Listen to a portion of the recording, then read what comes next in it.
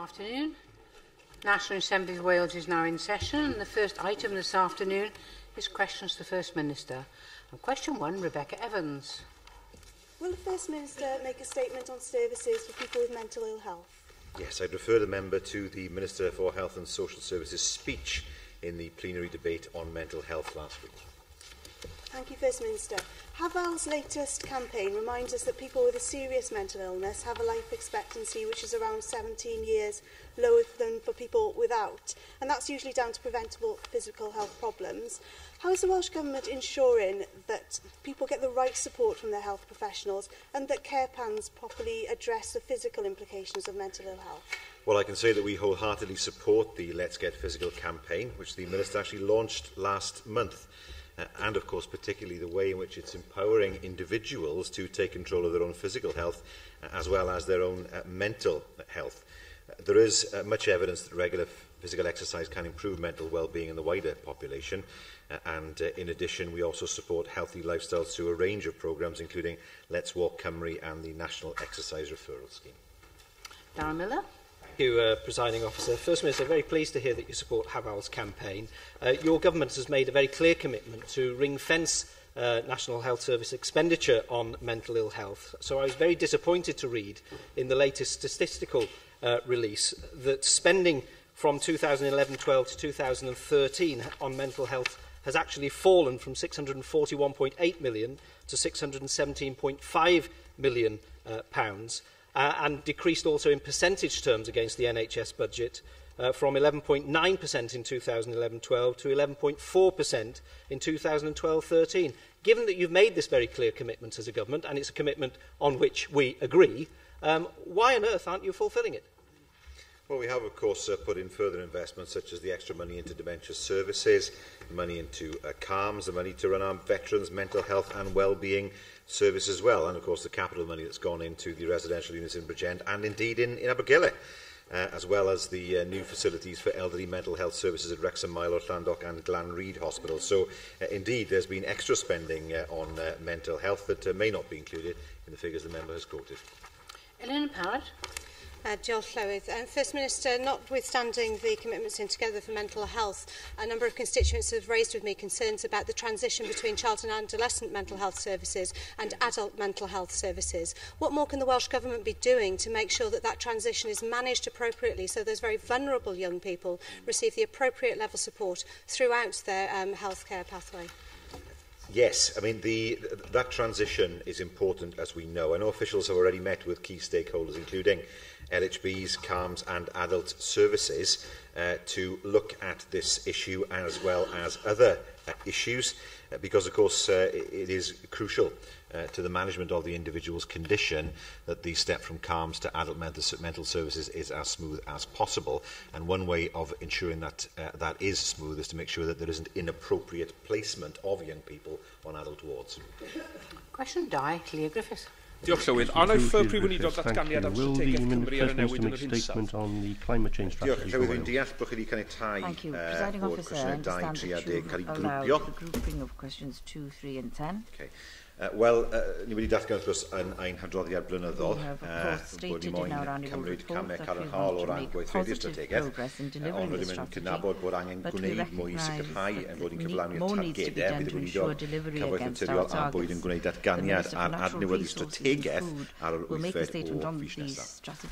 Diolch i chi am yr ateb. Bydden ni'n dadle bod angen mwy na refresh ar y strategaeth fy hunan, oherwydd mae'r strategaeth yr hawdd wrth osbetha yn dangos bod Llywodraeth Cymru wedi methu targedau a llariadau o safbwynt sector gyhoeddus, wedi methu ar drafnidiaeth, wedi methu ar dau preswyl, wedi methu ar amaeth ac wedi methu ar ddefnydd tir.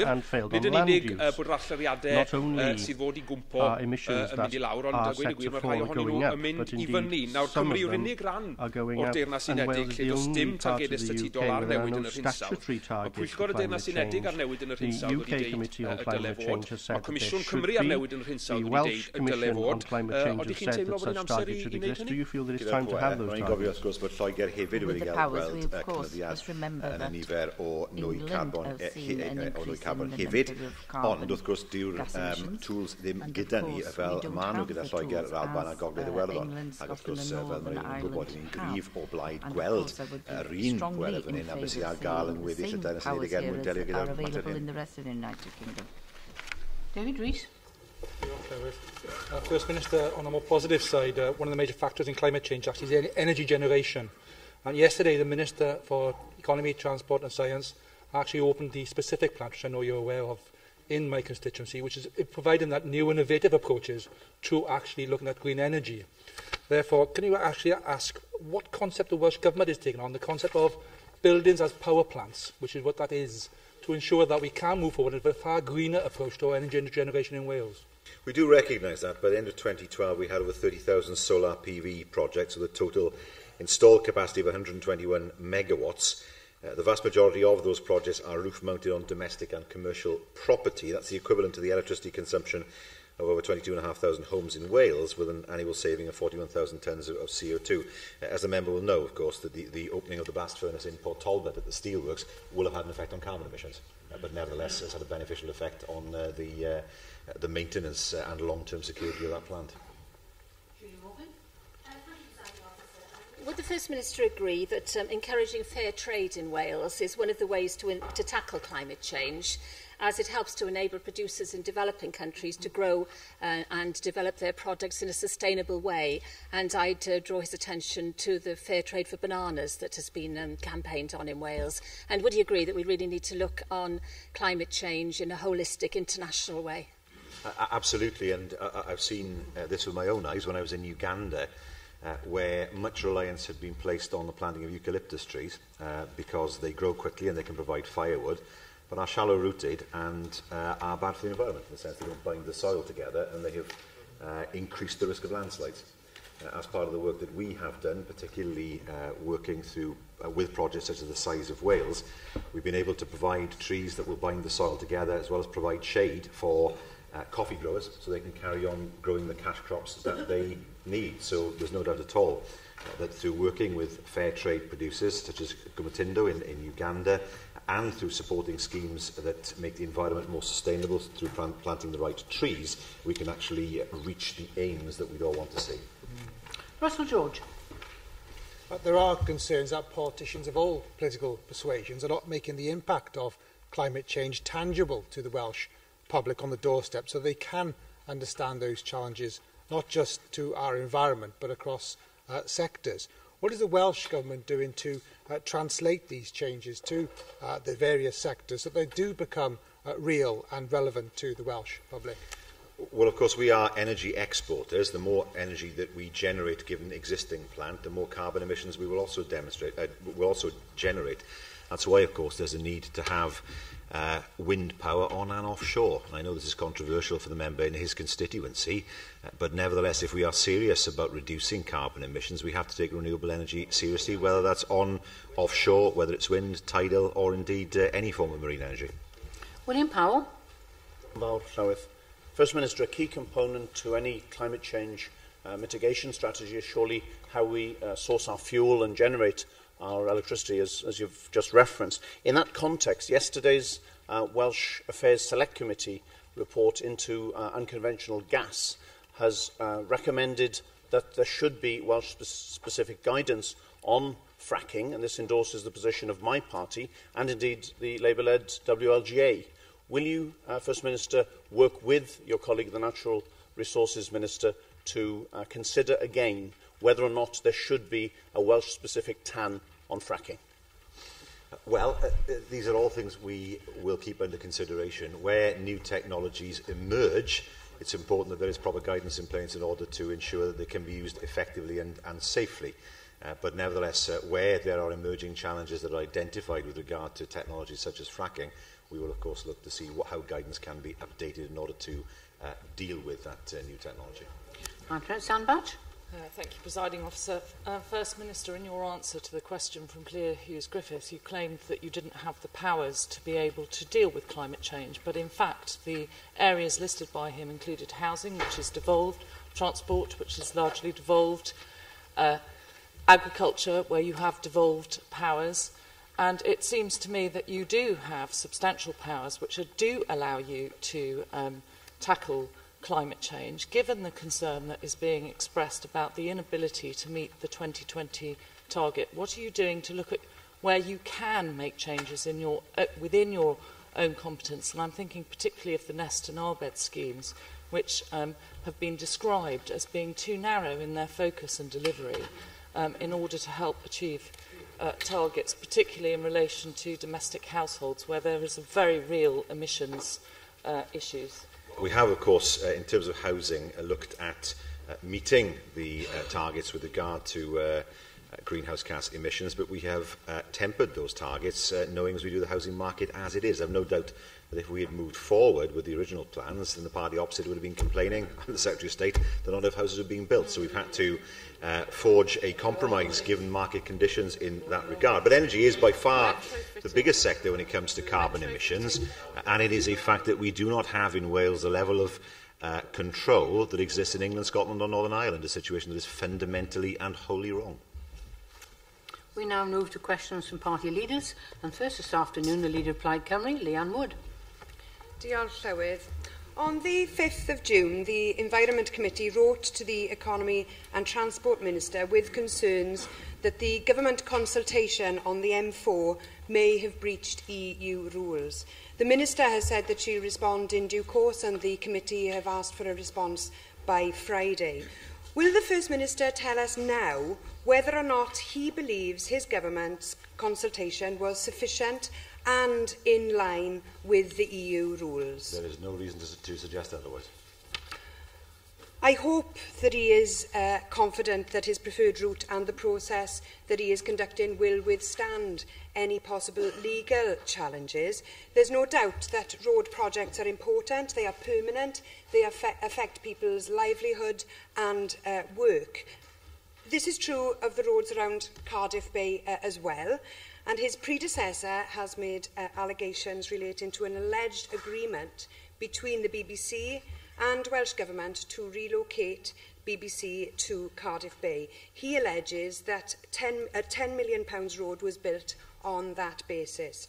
Now, the First Minister appears to deny that any such agreement existed. Why does the First Minister think that his predecessor is making such allegations? You'll have to ask him that. First Minister, this whole debacle says an awful lot about your government's approach. A consultation on £1 billion M4 project is under serious question. There is confusion over the payment for rail electrification. There are allegations of a verbal agreement being the basis for a building for a £10 million road. Will the First Minister now undertake to review how this government conducts itself when making decisions on major transport projects? Well, I have to say her party was in government when this alleged agreement is meant to have taken place, so they're not exactly entirely free of any association with it. I can say there is no evidence to suggest there was any such agreement in any event. So the next point I have to make is I'm sure that her own ministers will tell her, because they were in government at the time, that there was no suggestion of any such agreement, as indeed somebody who was a special advisor in that government, I'm sure, will also advise her as to the situation at that time, who now sits on her front benches. I'm sure he can help in that regard. I can't. I wasn't part of any such discussion, so as far as I'm aware, there was no such agreement. Order.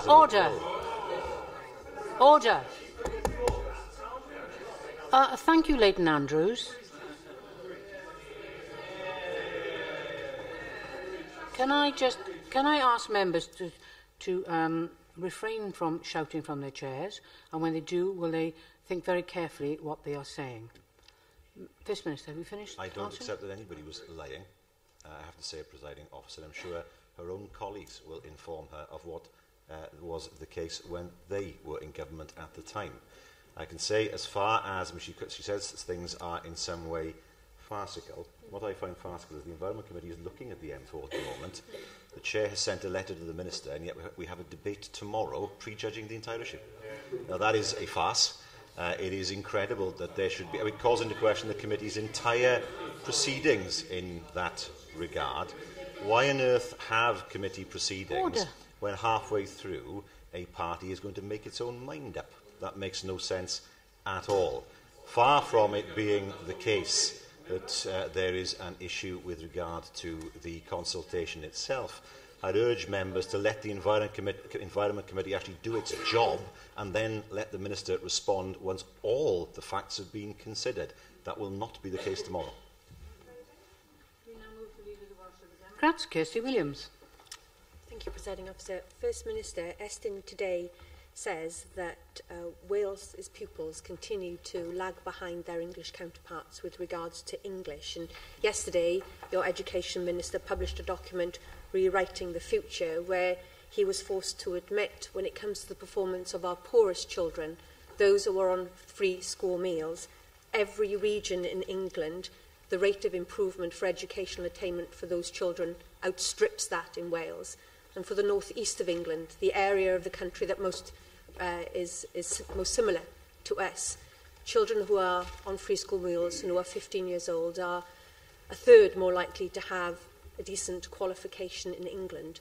What assessment has your government made of why other parts of the UK educational system has been able to see improvements for children on free school meals, and why Welsh pupils continue to lag behind?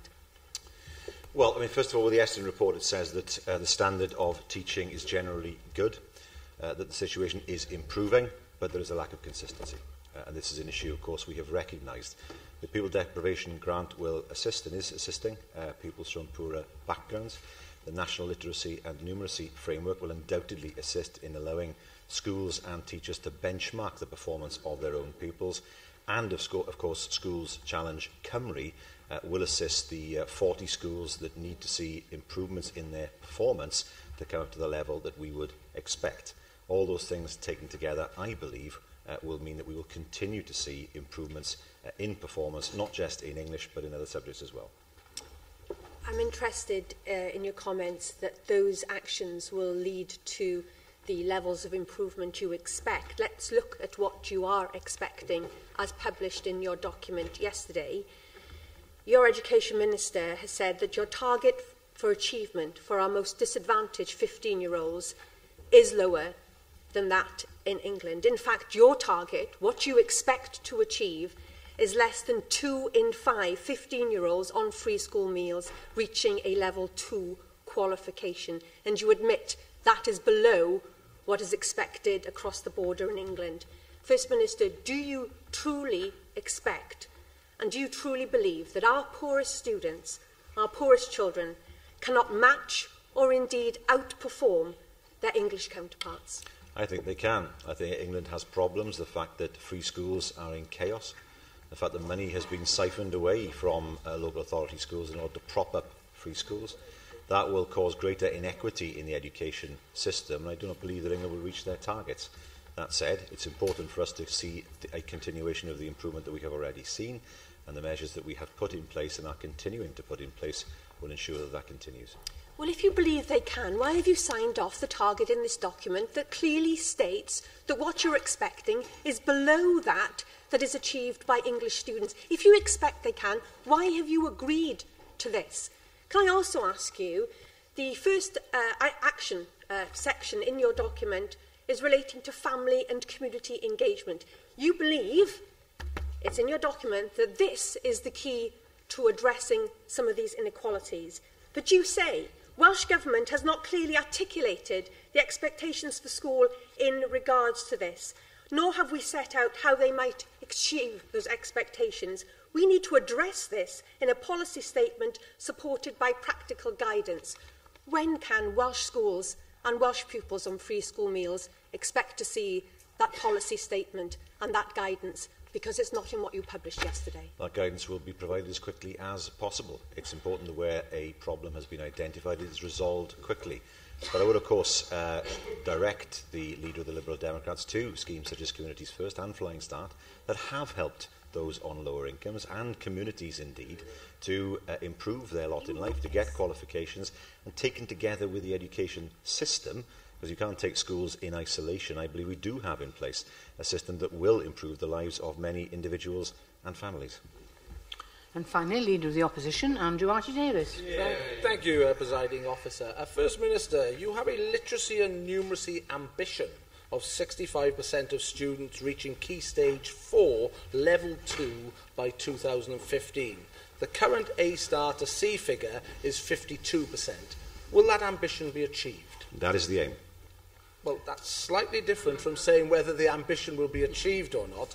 And when you read the Estin report today, in particular, that highlights, despite the improving trends in standards of English, the rate of progress is still too slow for 7 and 14-year-olds in Wales to catch up with other areas of the UK.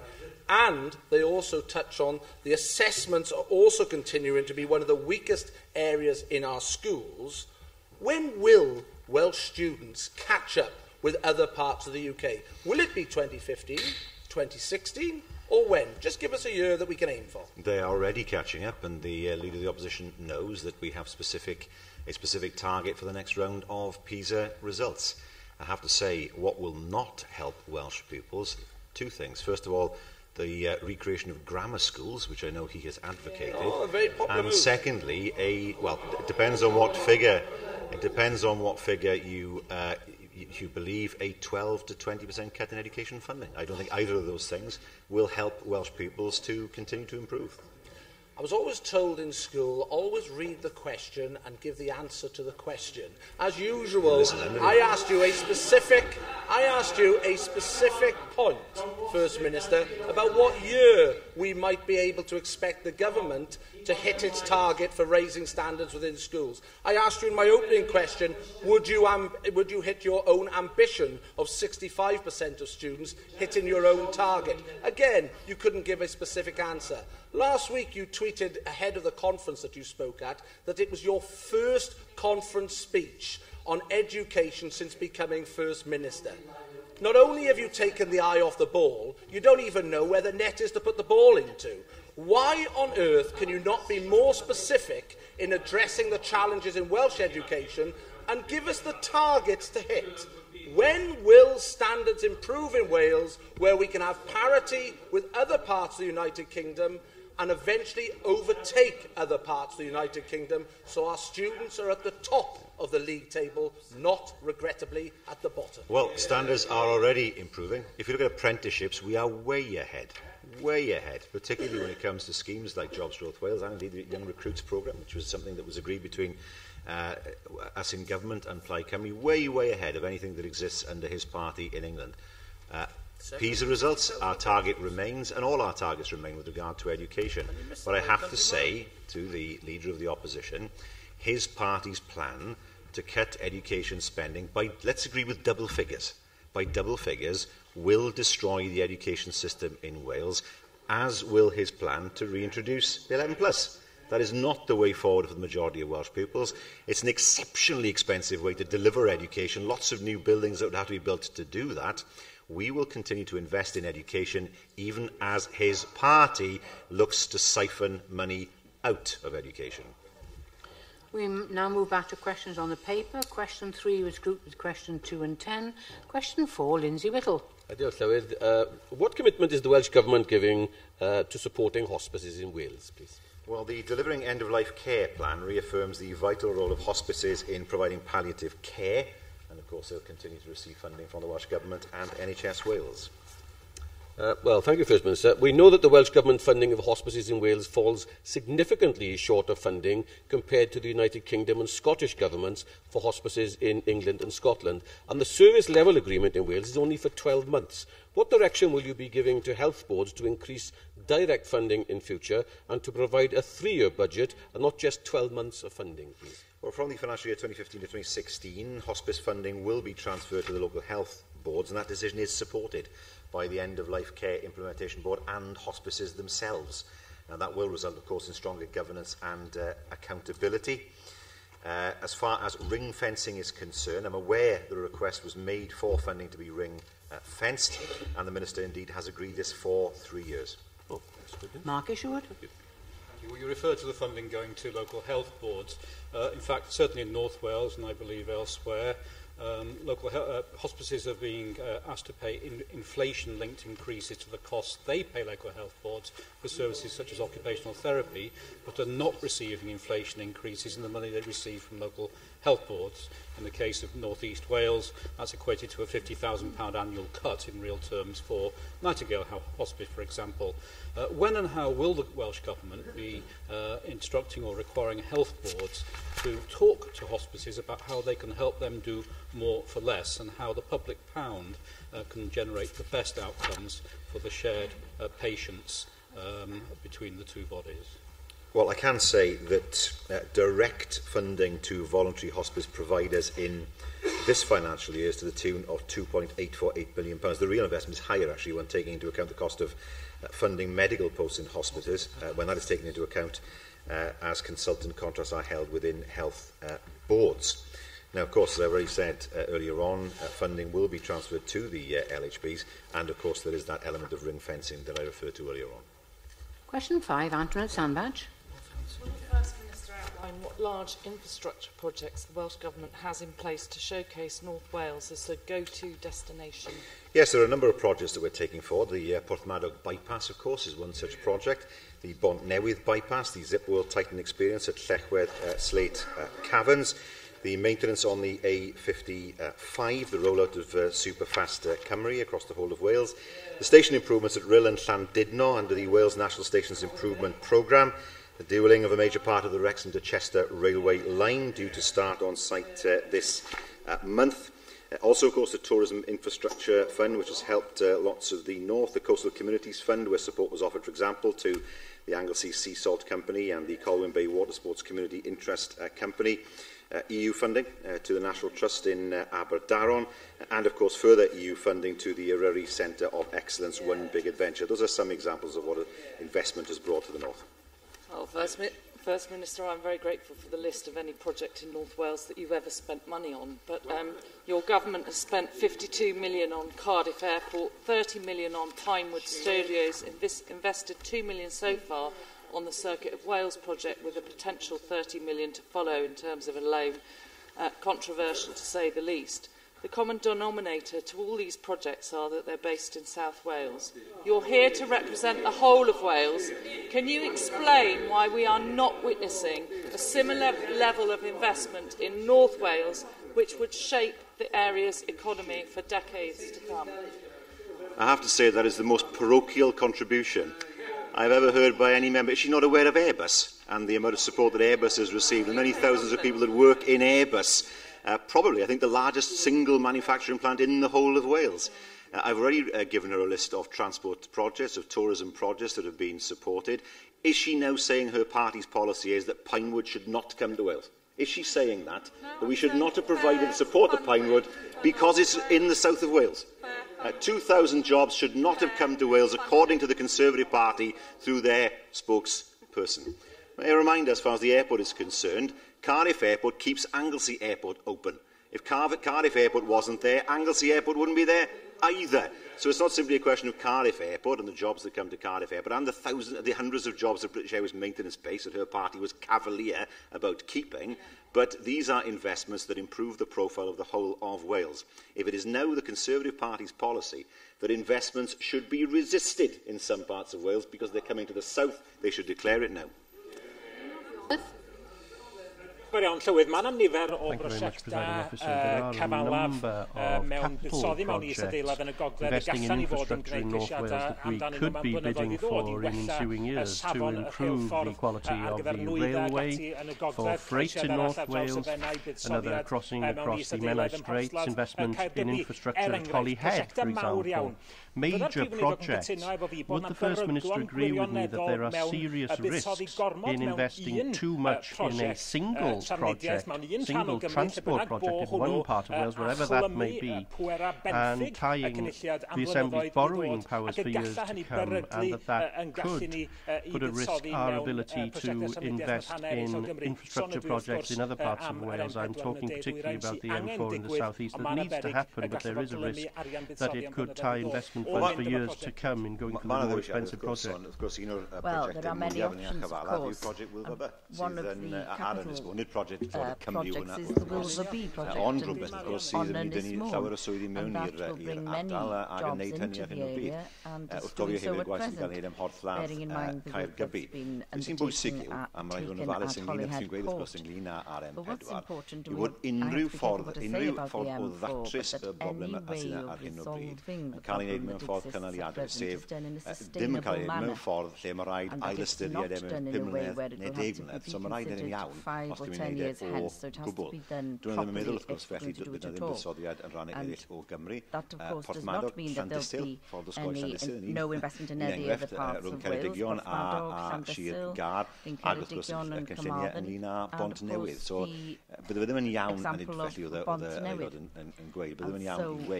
And so, as the member said, it wouldn't be right to say that if you invest in the M4 that there won't be any investment in any other part of Wales. That is not true, and that is seen in our investment in the Bontnewydd bypass. Thank you, Presiding Officer. Will the First Minister make a statement on efforts to promote Wales as a host for international sporting events? Yes, we remain committed to working with UK and international sports federations, as well as our own, to ensure more sporting events are held in Wales. Global events recently attracted include the Rugby League World Cup, the Senior Open Championship, the Rugby World Cup, the Ashes, the World Half Marathon Championships, and of course the Volvo Ocean Race. Thank you, First Minister. You'll probably be aware, as I am, that currently there is a Football World Cup tournament on, and next year the Rugby World Cup takes place, of course, with England hosting. While some games will be played here at the Millennium Stadium, does the First Minister agree with me that it's high time that Wales is able to host its own Rugby World Cup tournament? And I just wondered if you do agree, what steps you'll be taking to try and lobby for this? Well, I think Brazil are hosting the Football World Cup at the moment. We have hosted the Rugby World Cup. We did it in 1999, and the final was held at the Millennium Stadium. And of course, we look forward to the we look forward with some trepidation, I suppose, this very moment in time to the World Cup in 2015 in terms of playing, but in terms of hosting the games at the Millennium Stadium next year. So the Millennium Stadium has been very successful. Hosted, of course, games in 2007. We'll host games again in 2015. And, of course, we were the host of the Rugby World Cup in 1999. Okay. Jenkins? First Minister, when Yorkshire made a bid for the Tour de France, I asked you a question here in the Senedd, and you said that you were looking into a bid so that Wales could become involved with what's happening in field of cycling. Now, with the strongest Welsh team ever going to the Commonwealth Games in cycling, with at least 10 of the main sport teams being sold out, do you now believe that it's time for the Welsh Government to put cycling at the top of the Welsh sporting agenda? Well, yes, we would wish to reconsider the situation as regards the Tour de France plus the Giro d'Italia. I saw the impact that had on Ireland, particularly in Northern Ireland, where very many people participated in the competition itself, even to the extent that the bikes themselves actually passed my mother-in-law's house, so that was crucial in Belfast, I can say that now. But as regards cycling, we would like to see it in Wales, and we've had a number of events around cycling in the past as well. But what's important to bear in mind is that lots of these events have been held in the north and in the south. They've been throughout the whole of Wales, not just in the stadium. We know what's going on in Arias Park, in Colwyn Bay, and also with Rally GB, the Tour of Britain, and the Top of the World Sailing Championships. They were all held in North Wales this year. Minister, you'll be aware that there are question marks about Qatar's hosting the World Cup in 2022 because of corruption allegations, and also because it now appears to be one of the only one of 9 applicants who are vulnerable for terrorist attacks. Can I ask, if that bid falls through, would you be prepared to talk to the UK government and the other national governments in the UK to try to put forward the UK as a potential fallback host for 2022? I can honestly say I played no part in those discussions with regard to Qatar. But with regard to the UK, the difficulty always has been that England sees itself as big enough to host it on its own. It has the stadiums, and there's been no interest at all from the FA in the past to have a joint bid with other nations. We are too small to host it. Scotland are too small to host it. Even if Wales, Scotland and Northern Ireland and the Republic tried to host it, I suspect we still wouldn't have enough stadiums between us. The Republic does, but they're all GAA stadiums, the bigger ones, and there are issues surrounding that. We are happy to work with anybody in terms of hosting the Football World Cup. It will help us to qualify, no doubt about that. But which I'm confident we will do next time around anyway, given the team that we have and given the fact we performed very well against Holland, given Spain's abject performance at the end of last week. But we will work, of course, with any other national sporting organisation elsewhere to jointly host any major sporting event. Or I suspect that England would take the view that they're big enough to do it on their own. Question 7, Mick Anthony.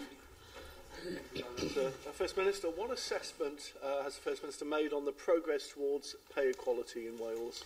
Well, we will include an assessment on progress on pay equality as part of the Welsh Ministers' report on the public sector equality duty later this year. We are supporting the Women Adding Value to the Economy project to better understand the causes of gender pay inequality in Wales. First Minister, you'll be aware that Labour's Equal Pay Act of 2010 introduced mandatory pay monitoring, and this was to basically remove the growing gap between pay between men and women.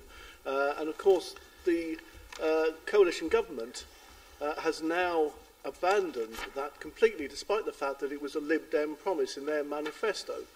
Do you agree with me, First Minister, that this abandonment yet again shows that Lib Dem promises are not worth the paper they're written on? Well, the list of abandoned promises does tend to get longer and longer, but it's important, of course, that we are now 34 years from the first Equal Pay Act, and still we don't have equal pay. And anything that moves away from closing the gender gap in pay is something to be deprecated, and it is a shame that the UK government do not seem to be as committed as they should be to ensuring there is proper equal pay between men and women. Susie Davis. Meddyliwch, gweithredwch a droddwch yn bolisi y Deyrnas Unedig sy'n gofyn I gwmnïau I nodi casglu ac ystyried data perthnasol a faterion cydraddoldeb o ran rhyw ar draws eu gweithredoedd. Wedyn I gymryd camau I fynd yr afel am faterion hynny a wedyn I adrodd mater bwysig mwy na monodron I adrodd ar gynnydd ac arfer gorau. Gyda mwy o gyfleoedd gwaith I fenywod yn y sector private yng Nghymru, a byddwch yn annog busnesau yma I ymrwymo i'r polisi hwn. Well, it's extremely important, of course, that both the private and public sectors ensure that there are opportunities for women to ensure codi mewn unrhyw fath o gorff i'r safleoedd hyn. Felly mae'r organisations to senior positions. A'r sector cyhoeddus yng Nghymru, taw dynon sydd yn dominyddu'r sector, so ddim digon o fenywod yn rhan uchela o'r sectorau hynny. So felly unrhyw beth sydd yn helpu I sicrhau taw bod yna o'r gyfartaledd yn y dyfodol, byddwn ni'n cefnogi wrth gwrs, ond rhaid I support, of course, but the United Kingdom government must do more in order to ensure that that exists at present doesn't widen in future. Alan Fred Jones. Diolch yn fawr. Na I ofyn cwestiwn chydig yn fwy anodd na Mick Anthony yn gobeithio. Mae gwasanaeth o gofal ar hyn dweud yn llawn o ferched The care system is full of women, and of course it is a sector where traditionally wages are very low. Very often it's only the minimum wage that is paid, but it's also an area where there are multiple zero-hour contracts. And you've mentioned the government of London's duties. Now, does the power lie with the Welsh Government to influence this situation, this unfortunate situation, which of of course undermines the ability of women to earn a fair wage. It goes some of the way, but not sufficiently far enough. We don't have any powers regarding employment, and we hope that next year we will see a Westminster government that will tackle 0 hours contracts in order to ensure that there's more equity in that sector. Question 8, Sandy Mimmies. What steps is the Welsh Government taking to protect ancient monuments in Wales from being damaged? Well, there is statutory protection for ancient monuments in Wales, and regular inspections are conducted of them. The Heritage Bill, though, through legislative changes and guidance and policy interventions, will improve the protection of the Welsh historic environment, and also to support its sustainable management. Thank you for that. I was brought up within a stone's throw of Offa's Dyke. Quite recently, when you look at the history of the place, but you'll be as horrified as I was to hear of the recent incident in which a section of the dyke was damaged in North East Wales after earthworks were dug out. The police decided they were unable to prosecute because of insufficient evidence of a criminal act. First Minister, it would appear under present laws a defence of ignorance applies in a case such as this. So can we be sure that the legislation proposed in the Heritage Bill will be enough to stop similar cultural outrages happening again? Yes, that is something that we are looking at as part of the Heritage Bill. It became clear in the thinking before the Heritage Bill was first produced that there was a need to strengthen legislation. There was a need to make sure that owners, particularly of listed buildings, looked after those buildings rather than let them fall into disrepair, and the Heritage Bill will address how we can remove the defence of ignorance in the future. Paul Davis. Thank you, Presiding Officer. First Minister, you will be aware that I've been campaigning to safeguard war memorials for some time now, and one of my personal objectives is to propose legislation to safeguard and protect war memorials across Wales, and one of my aims is that the Welsh Government should maintain a register of war memorials so that we would have the specific data on the numbers and locations of these memorials. So will you please give a pledge that you will look at this matter of war memorials, and are you willing as a government to consider my proposal to create a detailed register in order to note accurately the locations and numbers of war memorials across Wales?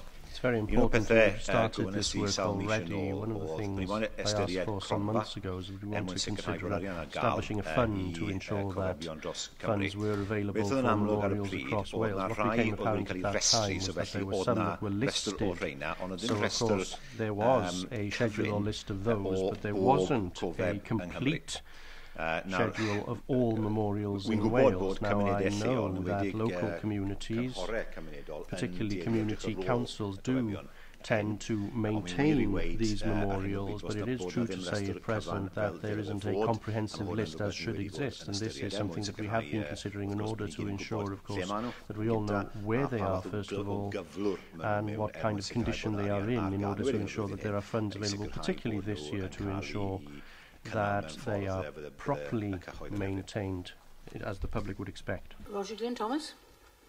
Prif Weinidog, First Minister, it's one thing to maintain and care for these memorials, but I pwysigrwydd nhw ydy I bod nhw'n adrodd hanes yn treftadaeth ni, yn hanes ni fel cenedl. Be mae Llywodraeth Cymru yn ei wneud I sicrhau bod yr hanes hwnnw'n cael ei gyfleu I genedlaethau ifanc yn yn ysgolion ni, fel bod plant a phobl ifanc yn ymwybodol o treftadaeth a hanes Cymru.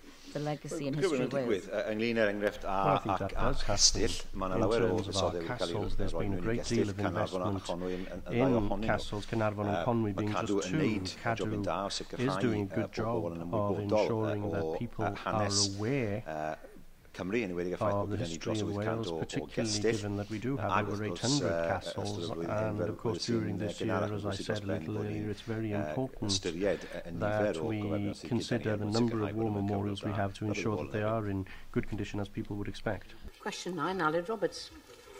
A wnaeth y Prif Weinidog greu'r wybodaeth ddiweddar am gynlluniau strategol addysg Gymraeg. All local authorities have submitted their Welsh in Education strategic plans to Welsh Government for approval or otherwise by Welsh Ministers. Prif Weinidog, fydd wedwyd wythnos dwytha yn ystod cyfarfod last week during a meeting with Rhieni dros addysg Gymraeg, it was said that there were 5 councils that had received a response from the Welsh Government to their plans, and that only one had been acceptable to the Government. Can you tell us by when, by which month, all councils will have Welsh in Education strategic plans which are operational on the ground? Well, it depends how effective they are at present. If they're not effective enough, then they will not be approved. And so some, of course, have had to reconsider their plans, and then we hope that they will see what the best practice is as regards some of the local authorities, and then we hope that all the plans will be approved as soon as possible. Presiding Officer, First Minister, when I went to school, safe to say pre-devolution, I was not fortunate enough to receive the level of Welsh available to today's children. In fact, Gowton Boys Grammar School, where I attended, is now a Welsh medium school, a significant improvement in the aim to safeguard the language in the Gower area. My specific question, First Minister, is with a huge step forward in Welsh within our national curriculum and investment in Welsh medium education, why are we seeing a backward movement in the number of Welsh speakers? In fact, the number of people who speak Welsh has fallen in the past 10 years. According to the 2011 census, a 2 percentage point drop from 21% to 19% in the proportion of Welsh speakers. So could you tell me why you think this is happening, and what plans do you have to address it? That is the question. That is the question that we have been trying to address, and I will hope to address later on this afternoon as part of the Welsh Language Policy Statement. There are, I think, a number of reasons for that. It's clear that some of that number have left Wales and are not counted in the census this time around. It may well be, for example, that some who have gone to Welsh medium schools then no longer count themselves as Welsh speakers in the future because they no longer practice the language and feel that they no longer have a sufficient level of fluency. We know the census is difficult in the sense it asks the bald question, are you a Welsh speaker or not? And of course there are different gradations of Welsh speakers, and sometimes people who are in reality fluent don't feel confident enough to put themselves down as fluent. Indeed, I suspect what happens in some parts of Wales is that people who are less fluent in more anglicised parts of Wales put themselves down as Welsh speakers in the way they wouldn't do if they were in areas where they heard Welsh every day and felt that their language wasn't good enough. It's very, very difficult to understand why this happens, but we have to grasp this, and the policy statement this afternoon will, I hope, go some way towards doing that. Simon Thomas. Edrych ymlaen yn aifgar at datganiad nes ymlaen. Do look forward to some anticipation through your statement later on, First Minister, and I'm sure you would agree that education is at the heart of the government's work in this area. Now you do have a strategic plan for Welsh medium education which sets a target for 30% of 7-year-olds being educated through the medium of Welsh by 2020, but if you look at the strategic plans as they've been brought forward to date, it's impossible to see whether these are adequate to actually attain that target, because only 5 of them make any mention of new schools, for example. So when you do look at these plans, will you ensure that they will assist you in government in actually attaining your target by 2020?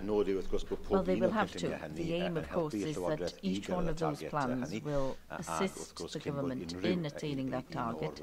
And of course, before all those plans are approved, we would expect them to assist the government in attaining that target. Weinidog. Thank you, First Minister. Is y datganiad business?